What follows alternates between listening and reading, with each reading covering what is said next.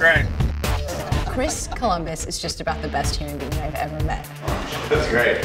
He's a consummate filmmaker, you can tell. You know, it's just in his bones. He is responsible for quite a few of my favorite films, having written Goonies and Gremlins, or directed the first two Harry Potters, Home Alone and Mrs. Doubtfire. Boom, that's my jam. Adam Sandler said to me, I got this great script, so I read it and freaked out. Felt so original, so unique. It's a game changer. I had to do it. It's so within the realm of what Chris does so brilliantly. So you have to get the belts and also concentrate on driving at the same time. Which is bring these wonderfully fantastical worlds to life with these unbelievably rich and quirky characters. Pixels enabled me to push the comedy as far as we could. I'm gonna die a virgin! But also create this very intense, very edgy action-adventure film.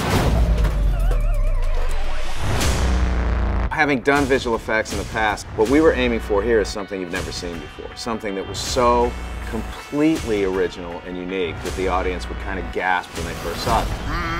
If you can't see it, he always does. He knows exactly what's going to be there in post-production, and he can just guide you. He's coming out of the shadows. It's Donkey Kong. So it was an opportunity to create something really fresh using the tools I had gathered along the years. Okay, good. Thanks, guys.